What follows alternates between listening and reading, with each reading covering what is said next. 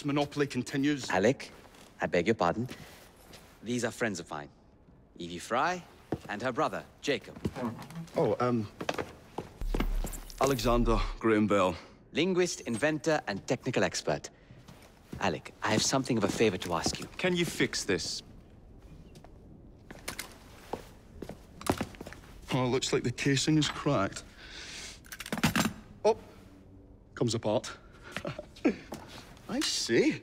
Could have used one of these to fit my fuses on top of Big Ben. Alec is installing a new telegraph line for our Free Press Association. To combat the Static Telegraph Company.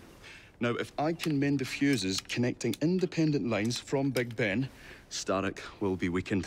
Only we are somewhat at a handicap. And there.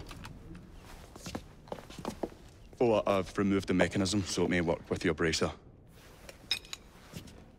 I'll put it to use immediately. Jacob, wait. Mr. Bell, allow me to help you with your fuses. Oh, you will not find me too proud to accept Miss Fry. Oh, we can use my carriage if you'd be so good as to hold the reins, though. I'll take that. I can help you.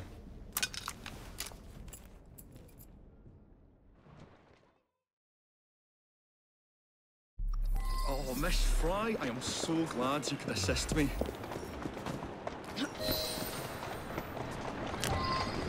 So, Mr. Bell, what inventions are you concocting? I intend to develop a phonetic telegraph that does not just convey dots and dashes, Miss Fry, but the human voice. Phonetic telegraph? Sounds a bit of a mouthful. You could just call it a telephone. Telephone? How bizarre. Anyway, as I was saying earlier, the press has become entirely dependent on the Static Telegraph Company. Which is why Mr. Green has asked you to set up a free line. Yes. What is more, other small independent companies have had their lines sabotaged, and they have little means of finding any broken fuses, which are... To be found on top of Big Ben. Correct, especially as one needs a special government pass to get through the guards. They will not be a problem. I'll repair the fuses.